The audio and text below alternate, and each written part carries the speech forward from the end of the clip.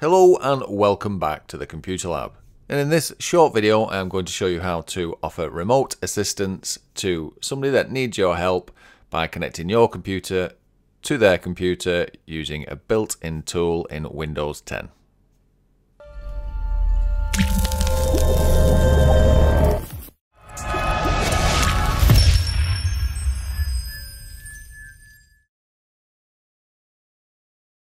Okay, so we're going to start off with two computers. One is the helper and the other one is the person needing the help.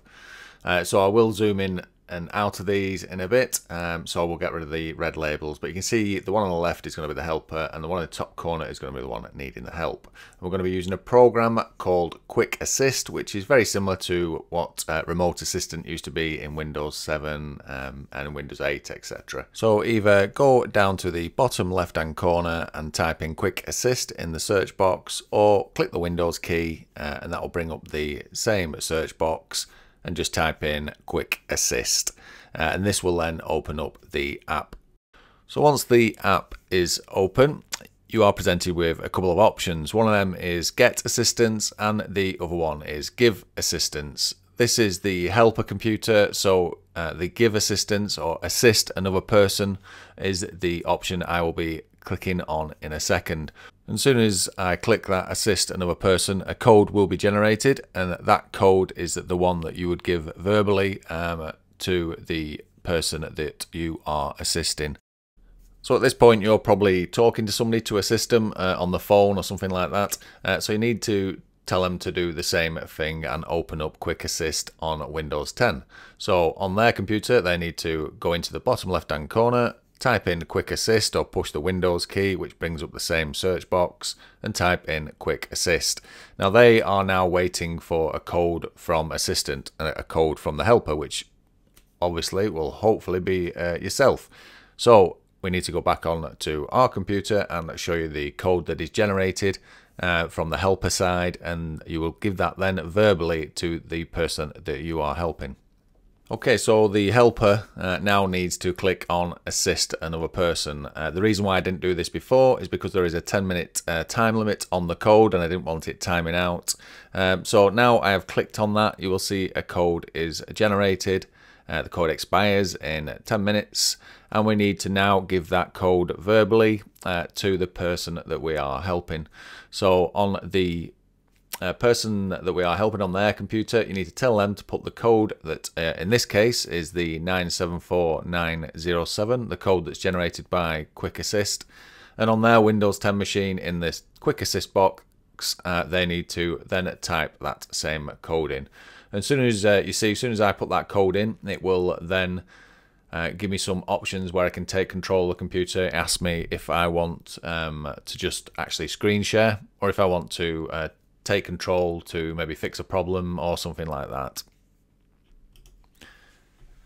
So let's put the code in and you'll see what I mean. So the on the helper side, as soon as the person being helped has put the same code in, you'll see that the helper computer then asks us what we want to request. So at this point I'm going to take full control because I just want to show you some of the options and some of the nice things that are in there.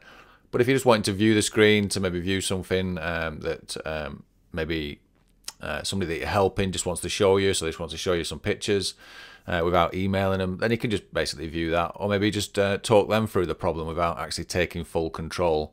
Be aware, obviously, these tools can be used by scammers, so be very wary if you're giving full control to somebody of your computer. Okay, so you can see there, obviously I've requested full control. Now I have an option, so the person being helped has an option to allow, and I'm going to allow obviously for this tutorial so we can see how it works and what things happen. So at this point I'm going to put the screens side by side. I appreciate that the screens might look small, especially if you're watching on an iPhone or an iPad or something like that. But if you're watching on a computer, hopefully you can see the different things. And I might just zoom in on a certain section when we get a bit further into the video. I'm trying to keep this about a 10-minute time, so I'm just going to touch on the other things that this Quick Assist in Windows 10, some of the functionalities that it does give you. So looking at some of the options that we have, it allows dual screen support. So on the computer that I'm helping at the moment, I'll just maximize the window so you can see what's going on a bit better. On the helper side, I've got an option to show monitors in the top left hand corner.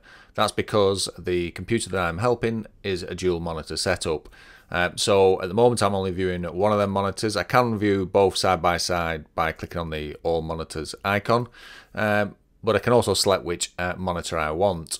So on the computer that I'm assisting, if you can see now, I've just opened up a web browser with just in Microsoft Edge, and it's not showing on my computer that I'm helping from. So I've got a couple of options. I can click all monitors, click one monitor or zero monitor, and if I just make the opacity of the computer that I'm helping, just if I just blank that out a second, just so you can see.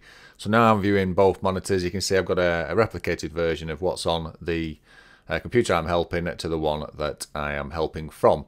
So it's just that gives you the option of the two monitors. Usually you'll be only helping somebody from that's got a single monitor setup.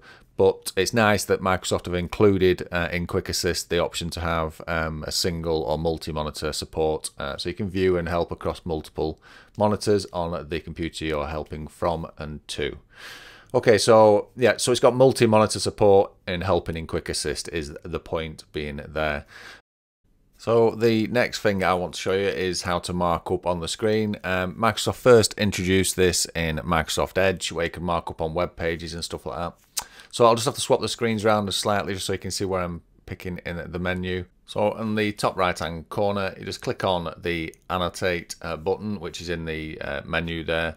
And then we can pick on the top left hand corner, pick on which marker color we want. I'll just leave it on red, and I'll just show you there. I'll just circle around on the main screen, and on the person that I'm helping, it obviously circles on their screen. So you can scribble notes on there, or you can delete it just by pushing the little eraser key, which is next to the marker in the top left hand corner. So the next thing in the top menu on the right hand side in Quick Assist, we have an actual size button. This won't change any, but I'll click it on and off. Obviously if it's looking small or bigger, you can change that on yours. Just click the icon, it just gives you the actual size of their screen on your screen. The next one is like a little notepad. You can send messages. They call it an instruction channel.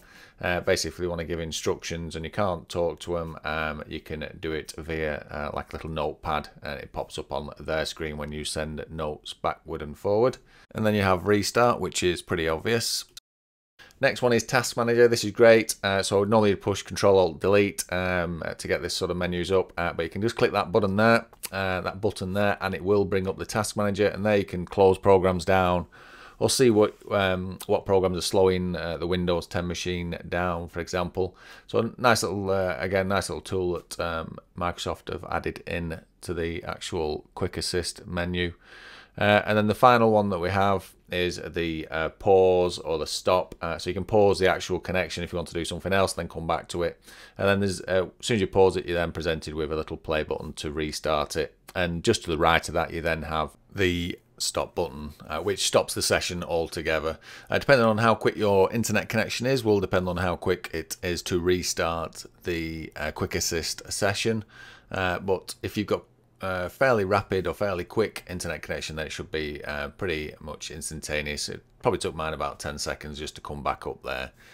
And finally, once on the menus, like I say, you have the stop button there, and you also have a menu key to the right, which just shows you in detail the menu that I've just been explaining with the full descriptions underneath.